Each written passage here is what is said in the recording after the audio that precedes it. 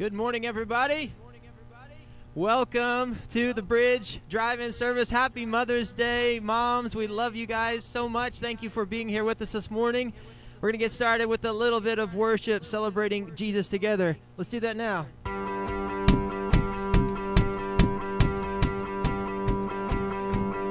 We will sing.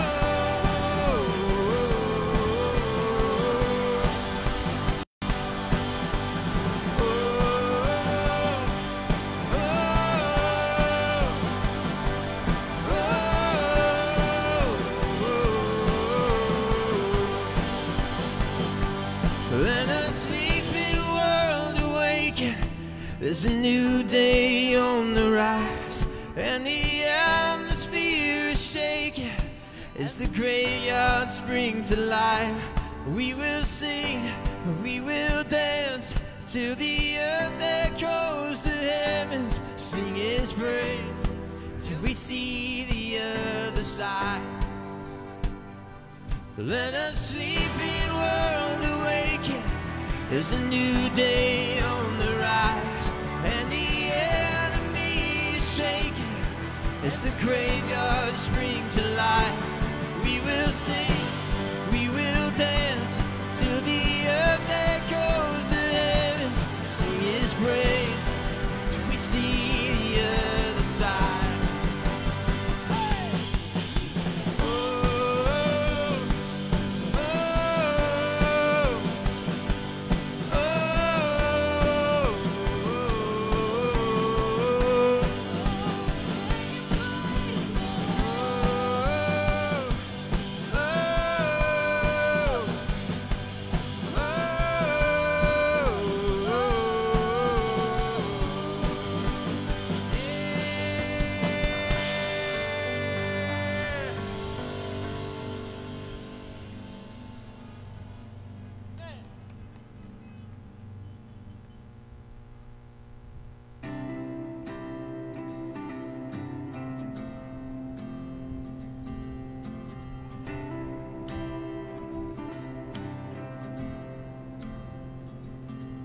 When darkness tries to roll over my bones,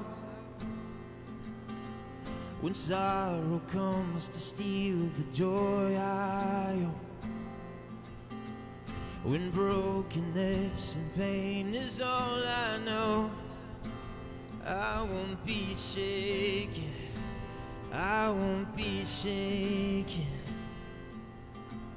My fear doesn't stand a chance when I stand in your love. My fear doesn't stand a chance when I stand in your love. My fear doesn't stand a chance when I stand in your love.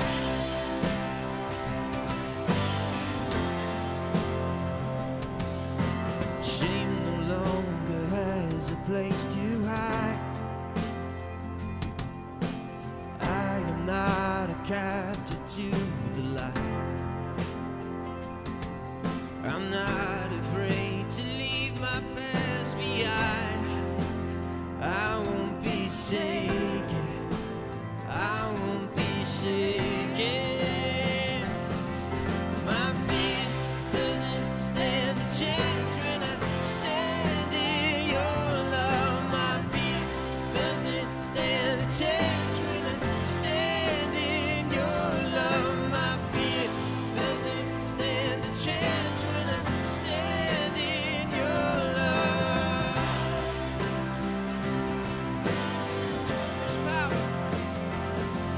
This power that can break off every chain. This power that can empty out a grave. This resurrection power that can save. There's power in your name. Power in your name. Sing it again. There's power that can break off every chain. There's power that can empty out a grave. This resurrection power that can save. There's power in your name. Power in your name. My fear doesn't stand a chance when I stand in your love. My fear doesn't stand a chance when I stand in your love. My fear doesn't stand a chance when I stand in your love.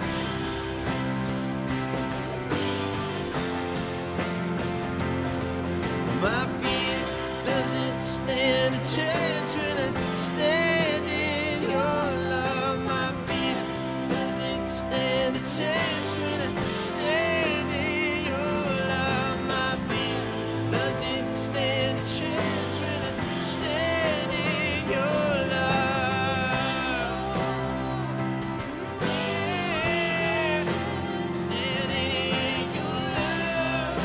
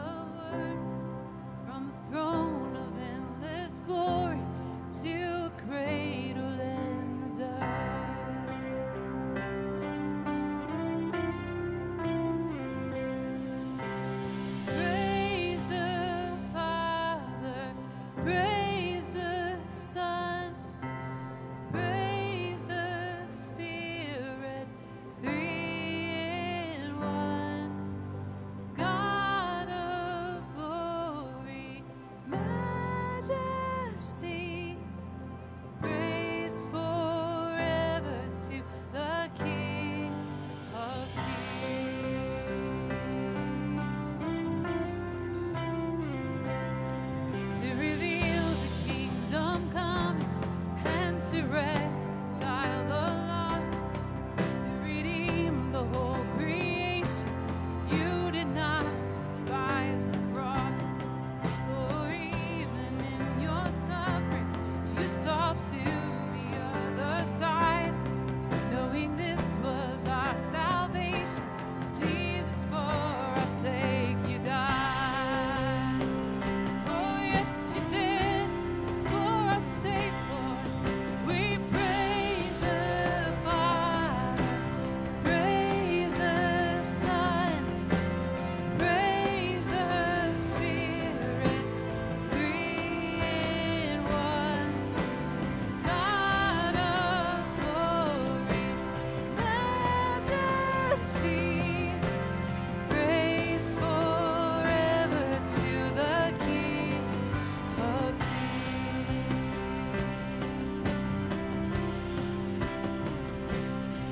And the morning that you rose, all of heaven held its breath, till that stone was moved for good, for the Lamb had conquered death. And the dead rose from their tombs, and the angels stood in awe, for the souls of all who come to the Father are restored. And the church of Christ was born, and the Spirit lit the flame. Now this gospel truth of old, it shall not bend and shall not break. By His blood and in His name, in His freedom I am free. For the love of Jesus Christ, who is resurrected me, yeah, you resurrected me. Oh, Jesus, we'll praise the Father, praise the Son, praise the Spirit, three in one. God of glory, majesty, praise forever to the King of Kings. Yes, praise forever to the King of Kings.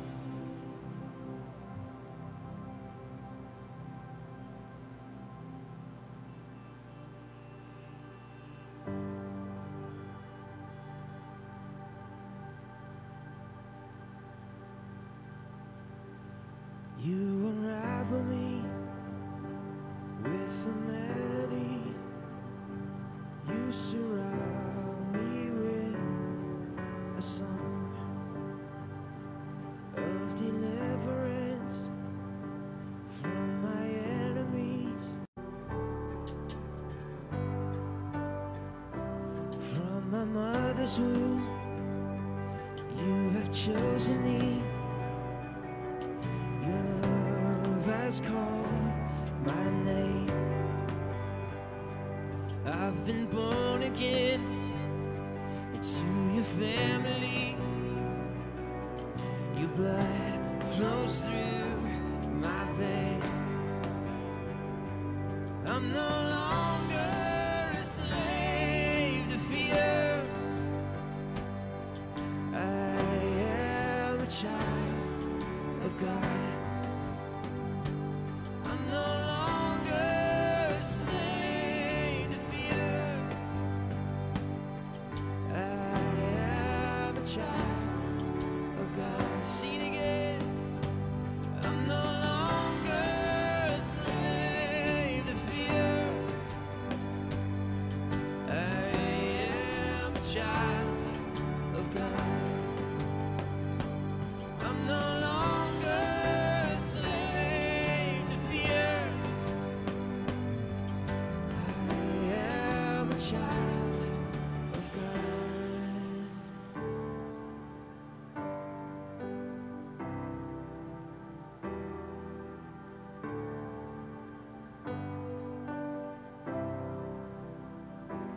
I am surrounded by the arms of the Father.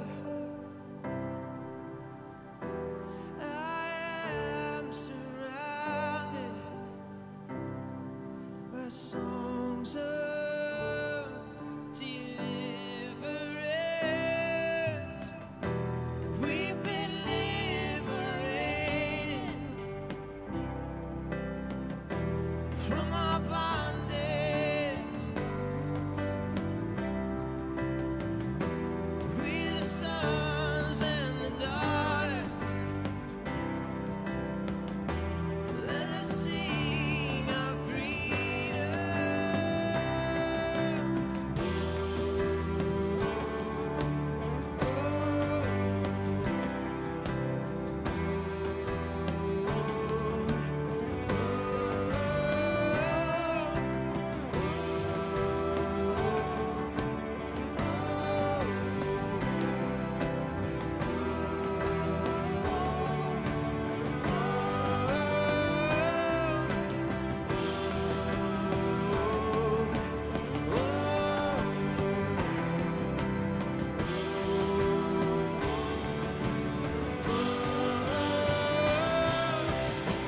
You split the sea so I could walk right through.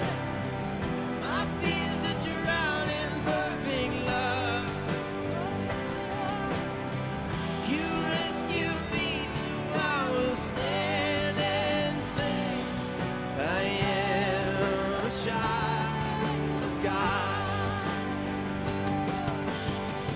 You split the sea so I could walk right through it. My fears are drowned in perfect love. You rescued me, I will stand and say, I am a child of God. 'Cause I am a child of God.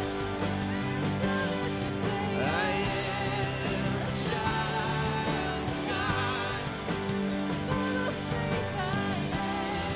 A child of God. 'Cause I am a child of God. I am a child of God.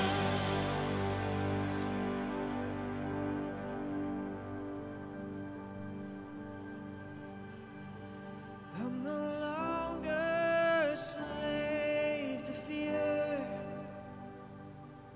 I am a child of God. I'm no longer a slave to fear. I am a child of God. Thank you, Jesus. We are so, so thankful, grateful to be called your sons and daughters. We love you. We welcome you here this morning and ask that you would be glorified. You are good. You are faithful. You are a good Father. We love you. We pray these things in your name. Amen.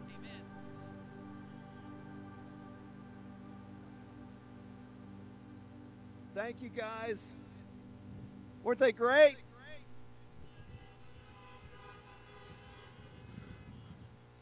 You know, I love the honking of the horns. I feel like some of you are even more expressive in the safety of your car. You know, you're kind of, yeah, there you go.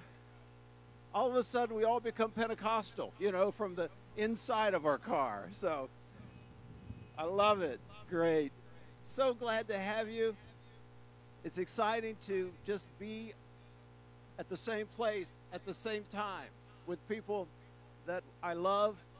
And thank you for all the hard work, the band and everybody that doing the setup and all our ushers and all the work that went into providing the service. I want to let you know we're going to do this again next Sunday. We're going to be having drive-in church one more time. And of course, you know, I think the following Sunday, we have permission to be back in the building with limited capacity. And so we'll be communicating with you some of the details, but what we're planning on at this point is doing our regular service times of 9 and 11, 2 weeks from today. I think we're supposed to be at 33% capacity. What we're kind of counting on is that not everybody's going to want to rush back and be in church. And so we're anticipating that the attendance will be lower and that we'll stay under that 33% threshold just kind of naturally. And I just want you to know that it's okay to stay home. when we open back up. If you have underlying health issues, it's probably best that you do stay at home and watch online. We'll still be broadcasting. We might even be broadcasting on the FM station in the parking lot. So if you want to like almost come into church, you can just park your car and sit here and kind of do your own drive-in church thing without the stage. But we'll give you all the details as we formulate a plan and a strategy for this. But it's just so good to be here together today. And once again, we had the report, and it's supposed to rain yet later today. But again, God is good, and it's holding off so far. So we're grateful for that. We want to welcome everybody who might be here for the first time or possibly watching online for the first time here at the Bridge. We have a gift that we would like to give to you. And so if you'll take down some information or act on this information as I give it right now, if you will take out your phone and text the word welcome to the following number, we will send you a gift. Well, first there will be a form that will appear. You click on, there will be a link that you click on, and you fill out a form online and push submit or send or whatever it says, and then we'll get this out to you locally, but served locally. Wonderful coffee. You don't have to go to Costa Rica to get the coffee. Okay, so anyway, great coffee. Christian folks, you'll love it. Just to say thank you, moms, for being great, wonderful, and celebrate your day. Maybe you've been following us on Facebook. I sure hope so, because we have been working really hard. I just noticed these are the mugs. I didn't know they were up here. There you go. Okay. I'm out of practice. We have been, what was I talking about before I interrupted myself? Oh, yeah, on Facebook. We have been working real hard to stay connected on Facebook. And this month, the entire month of May, we're doing a Bible study of the book of Proverbs by reading one chapter per day, corresponding one of the chapters to the day of the month, the 5th, the 6th, the 7th, whatever day of the month it is. Read that chapter and then go on Facebook and just log on your thoughts about it. What verse spoke to you? What did you like about this chapter? And it's just a way to interact with each other and stay connected. And of course, Vince and I are doing a daily devotion, so you can log on to that. We go live several days out of the week, 11 a.m., and so hope you're logging on and joining us for that. At this time, we're going to just worship one more time. Is the band coming back on or not? Okay. Okay, we're gonna pray God's blessing upon the sermon that's coming up, and ask Him to bless our gifts, our offerings, however you can give online or sending by mail. I want to say again, I can't say it enough, thank you for your faithfulness. You guys have been incredible. I'm going to tell you something. We did a comparison of the first of the 5 weeks prior to the coronavirus shutdown. We tabulated the total income for the 5 weeks leading up to the shutdown. And then we tabulated the 5 weeks after the shutdown. You want to know something? We were $10,000 ahead during the shutdown. I think that qualifies us for like the greatest church in the world. Or close to it. I can't even, and I know that it's not because everybody has been able to give the way they would want to, but some people, in light of the situation, has said, I'm going to give more. I'm going to just go above and beyond for the good of the church. And so you guys have helped us tremendously, and we've been able to continue to meet all of our expenses. And when this thing finally winds down and we get back to whatever normal is going to look like, we're going to be in good shape moving forward. And so thank you again. And I want to take the time to pray for this whole pandemic thing, because it's not over. You know that. And when we start meeting, it's not over. We still have to be careful. We have to follow the guidelines, because it's for our good and it's for the good of others that we do that.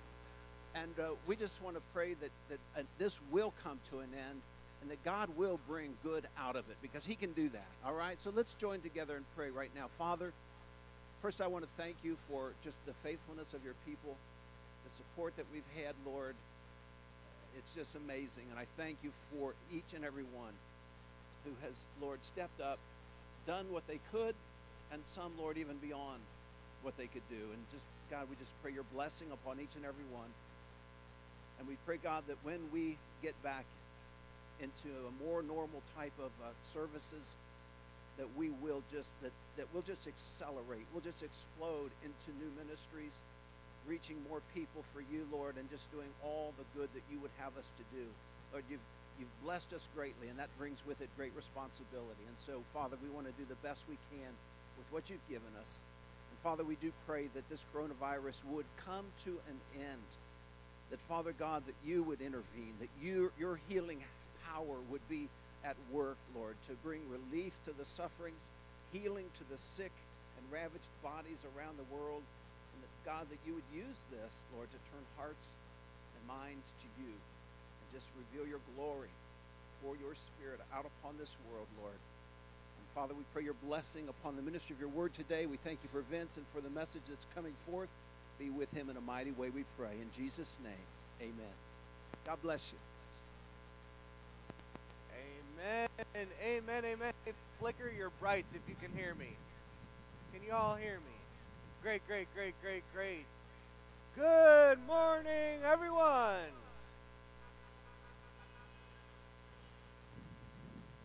Great to see you all. Welcome to the Bridge Drive-In Church service. So cool to see so many of you here. Full parking lot full of people. We know that many people are watching online as well at home. So hello to everybody watching online at home. You are not a second-class citizen. We are all together this morning celebrating Jesus and learning together from his word. We are kicking off a new series today called Identity Theft. Say it with me in your car. This series is called, I can hear it very faintly, from the front to the back. Say it with me. This series is called Identity Theft. There you go, there you go. It's kind of a weird thing to say out loud because it's kind of a negative image, right? But this series is not about how to avoid your credit card information getting stolen online, although that would maybe be a good thing to learn as well because we all have experienced things like that, people trying to hack us, etc. This series is actually about one of the big challenges and struggles of the Christian life, which is the reality that Satan is always trying to steal our identity in Christ. Now, technically, he can't, because through the blood of Jesus, our identity in Christ is secure, but Satan is always trying to steal and rob us of our awareness of our identity in Christ. This whole series is going to be about identifying Satan's strategies to steal our identity so that we can block and stop and prevent him from doing that and live out of our identity in Christ. Now, I know that some of you, you're like, cool, I'm excited. But a lot of you are like, oh man, I've been coming to church for a while. I've been doing this thing a while, and I hear people saying, put your identity in Christ. And I'm always like, yes, yes, I will do that. And then in your head, you're like, what does that even mean? What does it mean to put your identity in Christ? And you've been around the church world too long that you feel too awkward to ask anybody. You're like, I'm just going to keep nodding along because this is such a commonly used phrase, but I have no idea what it means to put my identity in Christ. So as we talk about how Satan's going to try to steal our identity in Christ, you're going to be totally lost. So I want to actually start this whole series before we look at the strategy Satan's going to use that we're going to examine today of how he tries to steal our identity in Christ. I wanted to start by giving a definition of what it means to be a Christian who has your identity in Christ. As simply as I can define it, when your identity is in Christ, you define yourself by the statement, I am a child of God. You define your identity by the reality, I am a child of God. God says, you are my beloved, and you live out of that identity. I am a person loved by God. Because if you're a Christian, when you gave your life to Jesus, all of your sin, past, present, and future, was forgiven. So now, living out of that identity of an accepted by God person, you are free of shame, you're free of guilt, you're free of condemnation, you are whole and complete, and everything you think, everything you say, everything you feel, everything you do flows out of that reality that you are a child of God. What this ends up looking like in terms of like a final product is you are a person who is filled with confidence and humility. That's a rare person, isn't it? There are very few Christians that live that way, and the reason is because there are very few Christians that have fully embraced the reality of what it means to be a child of God. You're full of confidence because the God of the universe knows your name and is on your side, and he loves you. Why should you worry about criticism or trials or the ups and downs of life? You can be confident each and every day knowing that God is on your side and loves you and cares for you as you are. But you're also filled with humility because you know that you didn't get that way based on your own performance. You didn't become a child of God because you're such a great person. In fact, you came to God just like I came to God, broken, sinful, a horrible person like we all are, falling short of the standard of God, but not because of how good we are, but because of how good God is. We are accepted and loved and embraced by him. So we're humble, knowing all that I am is a gift from God, but we're confident knowing all that I am is a gift from God. I don't have to earn it. I don't have to keep it. It is given to me once and for all. That is an unstoppable person. That is an unstoppable Christian. A Christian who has embraced their identity in Christ lives life whole and complete from a place of emotional strength and solidity that looks different than anything else in the world. Amen? That is my hope for all of us, that we learn to live out of our identity in Christ. There's nothing that God wants for you more than to live out of that identity and embrace that identity, and there's nothing that Satan wants for you less.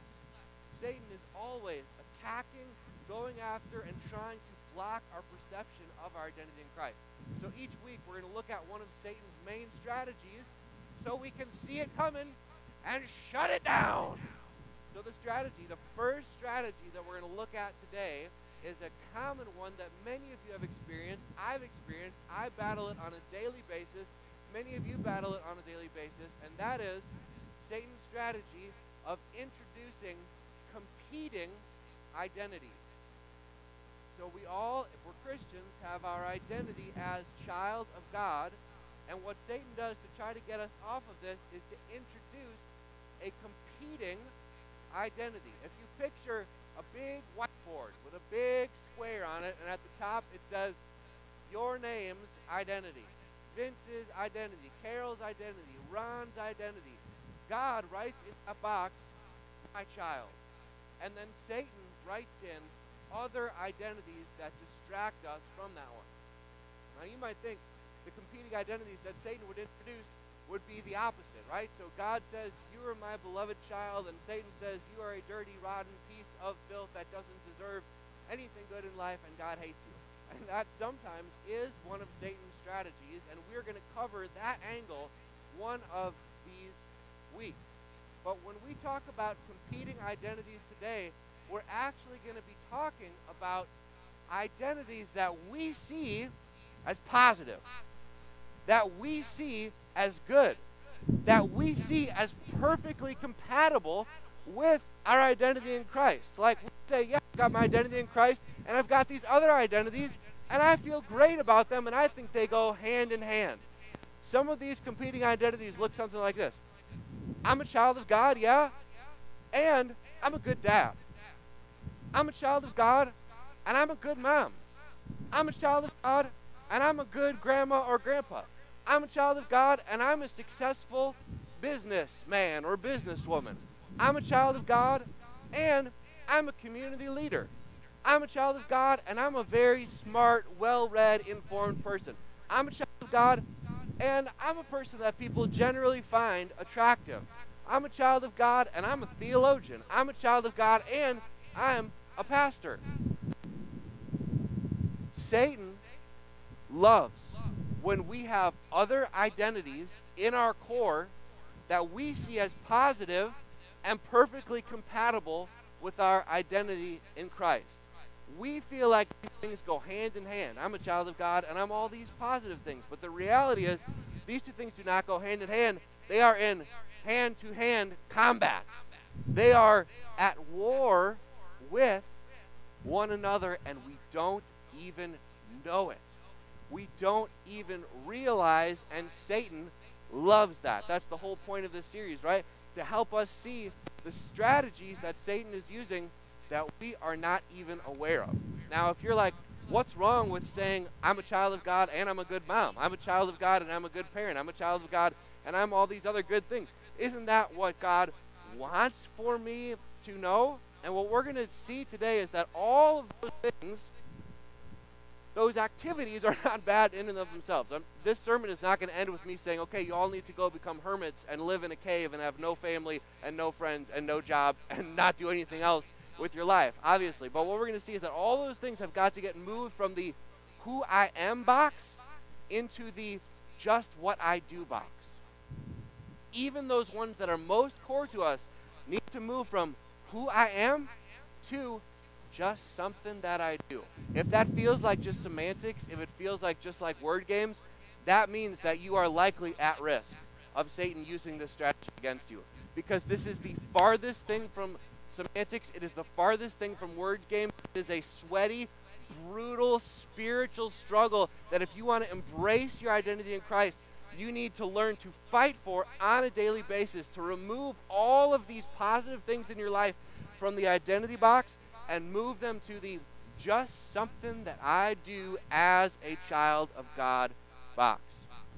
We're going to look at a passage of Scripture where Paul talks to a group of people just like me and just like you who are in this same struggle. They believe in Jesus. They believe in their identity in Christ. They believe they're a child of God, but they've got competing identities as well. The primary competing identity that Paul is going to address with them is their desire to be good Jewish people. The people that he's writing to are a group of people called the Galatians. They lived in a place called Galatia. Paul writes them a letter in the Bible. St. Paul, if you grew up Catholic, that's the guy we're talking about. Paul wrote this letter, and he wrote it to the Galatians, and guess what that letter's called? Galatians. That's exactly right. So he writes this letter, and a big part of the letter is to help them understand that this identity in Christ, being a child of God, is incompatible with their competing identity of being a good Jewish person. Now, we hear this in 2020 and think, wait a minute, so they were trying to follow two different religions at the same time? That doesn't even make any sense. But at the time, this made total sense.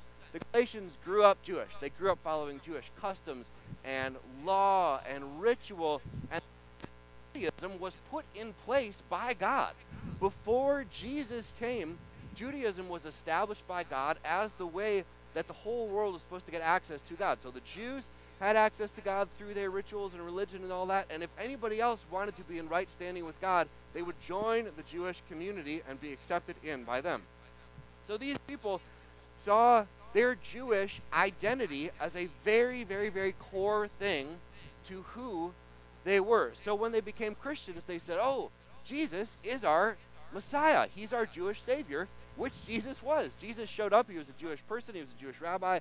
He followed Jewish customs and rituals and all those kinds of things. But he said, I came to fulfill the law. So I am the Savior of all the Jewish people, but I'm also the Savior of the whole world. And if anybody puts their faith in me, all of their sin, past, present, and future, are forgiven. And faith in me is all that you need to be in right standing with God. Now, if you didn't grow up Jewish, you were like, great, sign me up for that. If you grew up Jewish, you were like, great, sign me up for that. But I think I still want to keep being a good Jewish person. I think I still want to keep following the Jewish laws. I think I need to keep trying to live up to the standard. I feel like I should keep following these rituals and all of these kinds of things. So this Jewish audience that Paul was talking to had their identity in Christ, and then they had this other competing identity of I need to be a good Jewish person. This is the moment that Paul reaches out and speaks into their situation. We cannot read the whole book of Galatians. It's kind of all one big thought, but it would take like a half hour just to read, and it's chilly up here.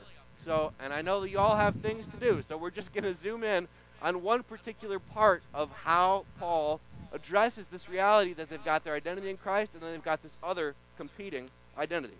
Here is what Paul says.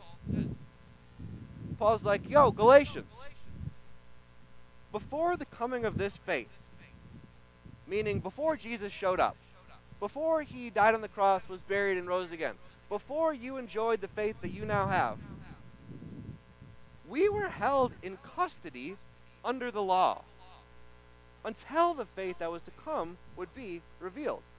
Paul doesn't start his argument by saying you can't be a good Jewish person and a good Christian person because these are two different religions, although that's true. What Paul says is, hey, don't you remember what it was like when you were trying to be a good Jewish person and follow the Jewish law? That's what he's talking about when he says we were held in custody under the law. That's the Jewish law that they were trying to follow. He said we were locked up until the faith that was to come would be revealed. He said, so the law was our guardian until Christ came that we might be justified by faith. Now that this faith has come, we are no longer under a guardian. What Paul is saying is that these two identities, just like we said, are actually at war with each other. I don't know how this landed for every single one of his readers, but I know that a lot of them went, oh yeah, that is what it was like. Throughout this whole letter of Galatians, Paul talks about when the Galatians were trying to live up to that Jewish standard, that Jewish law, it enslaved them. That Jewish identity, tune in here, that Jewish identity came with an enslaving standard. Yes, God put it in place, but he put it in place in some ways for it to be replaced when the time was right for Jesus to come. That Jewish identity of trying to live up to Jewish law came with an enslaving standard that they could never live up to. There was hundreds of Jewish laws, over 600. And then there was all these different interpretations of how should you follow them if you really wanted to be a good Jewish person. And no one could agree on the interpretation. So these people would try to live up to the standard of Jewish law, and they would fail and fail and fail. And when they failed, they would fall apart on the inside because their whole identity was threatened. So Paul says, you think you can try to follow these laws again and embrace your identity as a child of God? That's not going to work at all, because the identity as a child of God frees you to live as God would have you live, and this Jewish identity has always enslaved you.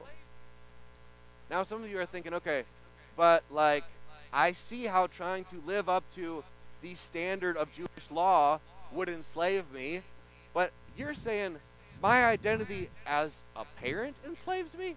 My identity as a leader enslaves me? My identity as all these positive things in my life enslaves me? That's not what Paul is saying. Paul is just saying this Jewish identity will enslave you and the Christian identity will free you. But check it out. Paul does not stop there.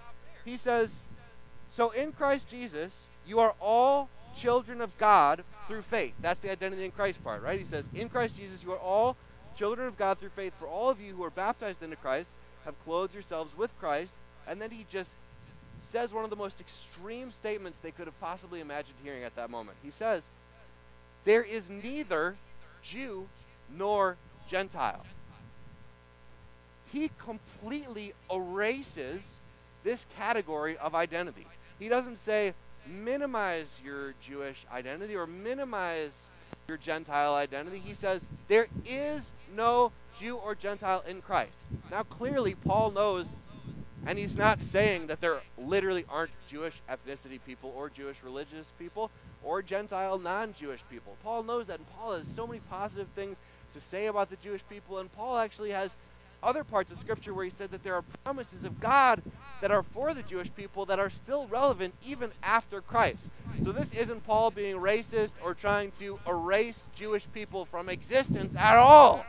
But what Paul is saying to these Jewish Christians is he's saying, if you want to really embrace your identity in Christ, you need to go into that big square box that says, my identity, and erase Jew. right? Because that's the one that comes with that enslaving standard. But then look what he says next. He says there's neither Jew nor Gentile. Then he says neither slave nor free. What? Now again, Paul's not saying there's no such thing as a slave or there's no such thing as a free person at all. But he's saying when it comes to that box where you keep your identity, if you're a slave, you need to erase that from your identity, and if you're free, you need to erase that from your identity. Then he takes it to like the most extreme level you could ever imagine. Because no is male or female, for you are all one in Christ Jesus. Again, Paul is not saying there's no such thing as a man and there's no such thing as a woman. That is not what he is saying at all, and don't think that that's what he means by that. Paul believed that there were men and women, but he says when it comes to your identity in Christ, anything else that goes in your identity box needs to be erased. Nothing else is allowed in that box, even male or female, besides the reality that you are a loved, accepted child of God. Now, he doesn't like say, okay, you can't be Jewish or Gentile or slave or free or male or female, but anything else you want to put in that box, you're free to. No, he's saying all these categories to paint that big picture. Nothing else is allowed in that box. Well, why? Well, in the flow of thought through this whole section, what Paul is saying is that in the same way, Jewish law comes with an enslaving standard that nobody can ever live up to. Everything else that you put into that identity box will come with an enslaving standard that you can never live up to. I need to be a good mom comes with an enslaving standard that you can never live up to. I need to be a good dad comes with an enslaving standard that you can never live up to. I'm not saying you shouldn't try to be a good dad, but I'm saying identity is good dad or good mom.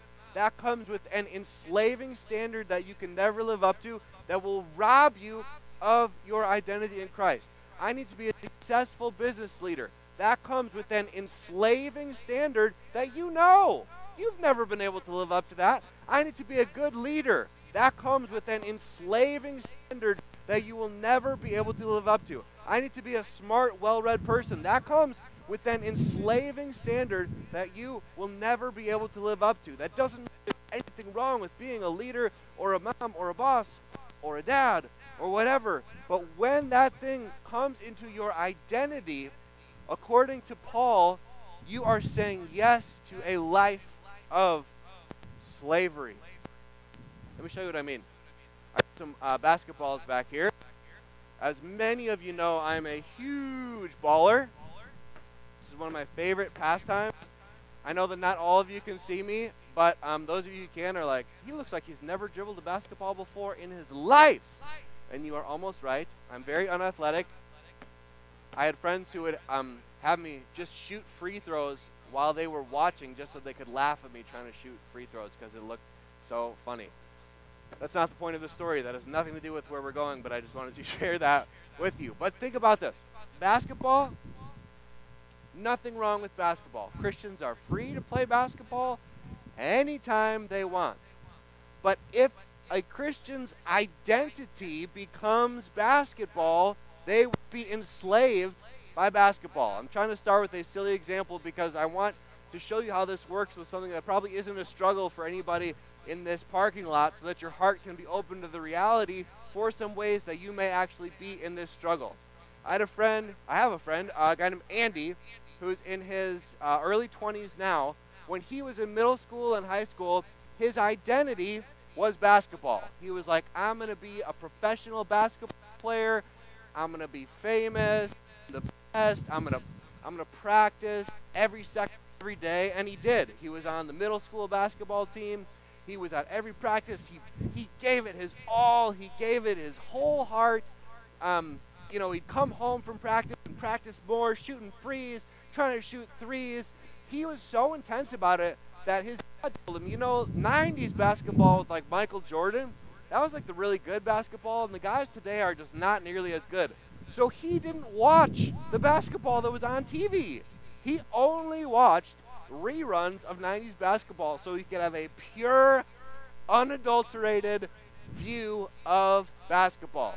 Now, if you had asked him, are you a Christian? He would say, absolutely. I would say, is your identity in Christ? Do you believe you're a child of God?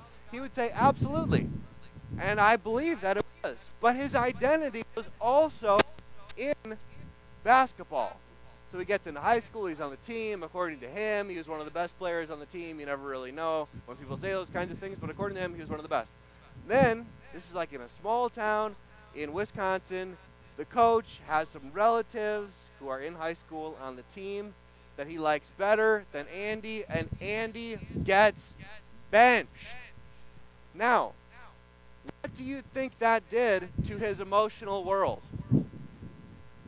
It destroyed it, filled with anger and bitterness and frustration and rage, and he hates the coach, and he hates his teammates, and he hates himself, and he's struggling. Who am I? What is my life? What am I meant to be? He falls apart. Now, at that moment, if someone had said, Andy, but you're a child of God, he would have said, I don't care. It doesn't matter, because my identity has also been in basketball, and that identity just got destroyed. Now, nothing wrong with basketball. Absolutely nothing wrong with basketball.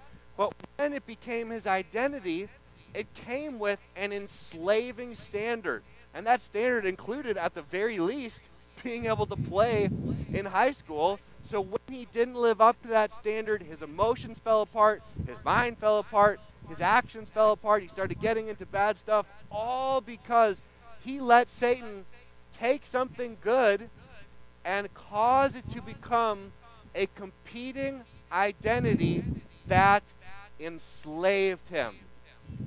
Now you hear this as an adult, and you're like, what an idiot. He should have known that he never should have put his whole sense of value and self-worth into something like basketball. But you know what? I think we all still do this. I think we do the very same thing in our 20s and 30s and 40s and 50s and 60s and 70s. We take good things and we put our value and our sense of self-worth into them. We take good things in our life, we write them into our identity box. This is who I am, and we become enslaved by them. Listen, parenting, all my friends are parents. Parenting is hard. It is hard work if your identity is in Christ and you have no competing identities. But if being a good parent is part of your identity, parenting becomes impossible. It becomes impossible. When I was like 6 years old, I went to my dad and I said, Dad, I hate you. I wish you weren't my father, and in fact, you're not my father. I just declared it. I thought somehow that would make it come to be. Now, I don't know how my dad responded. I don't even remember this moment. It's just a funny story that we tell in my family. But if my dad's identity had been, I'm a good dad that my kid loves, well, in that moment, he's going to start to feel out of control. He's either going to start to get mad, or he's going to start to get fearful, or he's going to start to feel sad, whatever it is, because that identity in that moment would be threatened. He would be not living up to the standard that he set for himself. The same thing is true at work, right? If you're like, I'm a child of God, but I'm also a successful businessman. Well, how much money do you need in the market to live up to that standard that you've set for yourself as part of your identity that you're a successful business person? 10 grand? Well, no, that sounds a little low, right? Okay, how about 100 grand? You're like, yeah, if I could get there, I'd be successful. Well, let me tell you, when people get to 100 grand, it doesn't feel successful anymore, and they got to go higher. $1 million. There's no amount of money that if your identity is, I need to be financially successful, you will never reach a standard where you can say, oh, I have made it. You will be enslaved to being a successful business person, because any identity that is in your identity box will enslave you. Some of you are like, okay, these are like really basic basic examples. I don't have anything like that. Well, listen, some of the more subtle and more sophisticated ones enslave worse than any. Like some of you feel like, I'm a Christian and I'm a thoughtful, intelligent person. And you feel like that's fine. But it's, without you even realizing, it's crept into your identity. It's part of how you define yourself. It's part of who you need to be. Well, what happens when you're at a social event, a little cocktail party, and there's somebody in the room who people are perceiving as smarter than you? Do you like them?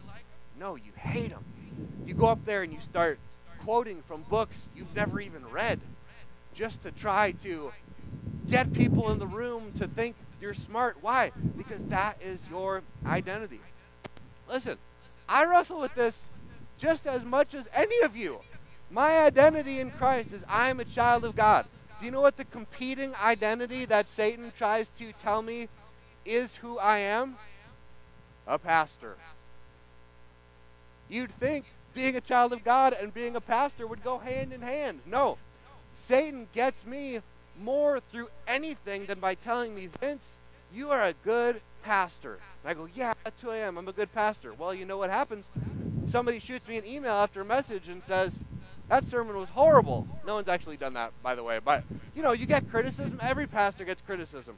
When my identity is in being a good pastor, that criticism knocks me down. I get super angry, or I get super anxious, I get fearful, whatever it is. Why? Because I let pastor become part of my identity, which means living up to some standard that I set in my mind. And when I don't live up to that standard, I am enslaved emotionally, and spiritually, and in my actions. Any identity besides child of God will enslave you. It will distract you. It will bring your attention away from the one identity that fills you with confidence and humility and emotional wholeness and emotional well-being. Anything else that you allow to be something that defines you will enslave you.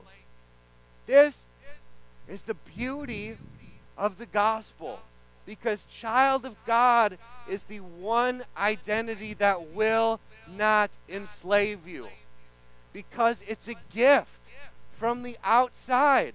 It's God bestowing it on you when you deserve it least. It's God giving you value when you feel worthless. It's God giving you love when you feel unlovable. If God bestowed on you this label, child of God, when you had done nothing to deserve it, well, you know, I never have to worry about living up to any kind of standard to be accepted by God, because He gave me this identity when I was farthest from Him. I'm loved by God at my worst. I have nothing to live up to. I have no standard to live up to. I have nothing to shoot for. I have nothing to fall away from. It is just a gift, an unmerited, undeserved gift from God on your life. It is the one identity that will not enslave you, but will set you free. And it is the only identity you need. It is the only way to define yourself. Closing thought, and this is the most beautiful part of this whole thing. When your identity is only in Christ, you become the kind of person who is ready for everything else. There is no parent as well equipped as the parent who says, oh, parenting? That's not who I am. That's just what I do, but I'm a child of God. That's my identity. I'm not a parent. Parenting is a role God's given me for the moment. It's not who I am, it's just what I do, but who I am is a child of God.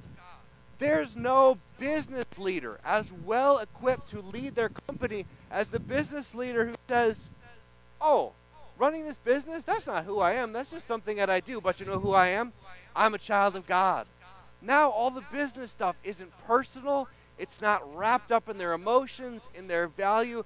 They're now able to think clearly about the best thing to do for the business because it's not wrapped up in who they are. Man, I'll tell you, the same thing is true for pastors. the same thing is true for me. I am at my best in leading and discipling and preaching when I go, I'm not a pastor. I'm a child of God. Pastor's a role that God gave me for this season, for this moment. I don't know what I'll be doing in 40 years, but for now, it's the role that God has given me, and that's all it is. It's not who I am. It's just what I do. Make sense? Okay, so here's some real practical phrase I want to leave you with, because like I said, this is a battle you have to fight day after day after day after day. It is not a one-time thing where like, okay, now I realize I'm not all these other things. I'm just a child of God, and now my emotions are in a great place, and it's all rainbows and sunshine. No. It is a battle you have to keep reminding yourself again and again. The way you can figure out you are letting Satan bring in a competing identity is when you feel anxious or angry and it feels disproportionate from the situation. Like it's a struggle with your kid or your spouse or your work or your finances or whatever. And you're like, I probably shouldn't be this mad or this fearful about this moment. In that moment, what you do is you ask yourself, is there a competing identity that I've allowed to be defining who I am? Have I made my identity good parent, good spouse, good worker, good employee, good leader, good thinker, whatever? Is there part that feels threatened in this moment? In that moment, you tell yourself, erase and embrace. Erase and embrace. Erase and embrace. Remember the identity box? Picture it in your heart like there's a whiteboard on your heart. And you say, oh, right now I feel like part of my identity is being a good whatever. Erase. Erase it. And then embrace your true identity as a child of God. Erase the identity of I need to be a good spouse or else I have no worth. Nope. Erase it and embrace your identity as a child of God. When you're like not sure what to do in that work situation and you go, do I feel so anxious because I feel like I have to be the successful person to have worth and value? If you do, erase that identity and embrace your identity as a child of God. Erase and embrace. Erase and embrace. Burn it in your mind. Write it on a piece of paper. Write it down. Send yourself a text. Send yourself a note or whatever. You say, I'm going to live as a child of God and a child of God alone. And the way I'm going to do that, I'm going to erase and embrace. I'm going to erase and embrace. I'm going to erase every other identity and I'm going to embrace my one true identity as a child of God. Amen? Amen. And amen. I'm going to take those beeps as amens. Praise the Lord. I'm going to pray, but next week we are going to look at another one of Satan's strategies to rob us of our identity in Christ. Today we talked about that he'll introduce a competing identity that gets our mind all over the place, right? But there are lots of other strategies that he uses to get us off of that one true identity that calls us to be effective, confident, humble people. So come back next week or tune in next week for Identity Theft Part 2. Lord, thank you for this morning. Thank you for everybody here. We love you, God. We thank you that you've given us an identity that cannot be tarnished. It cannot be stolen. It cannot be ruined because it was given by the grace of your Son, Jesus, on the cross. But God, we know that we can miss it, we can forget it, we can get distracted from it. So Lord, help our eyes to be fixed on you every single day in everything that we do. We love you, God, and we ask that you bless the weeks of everybody in this parking lot, everybody watching online. We're grateful for you, Lord. In Jesus' name, everybody honked and said amen.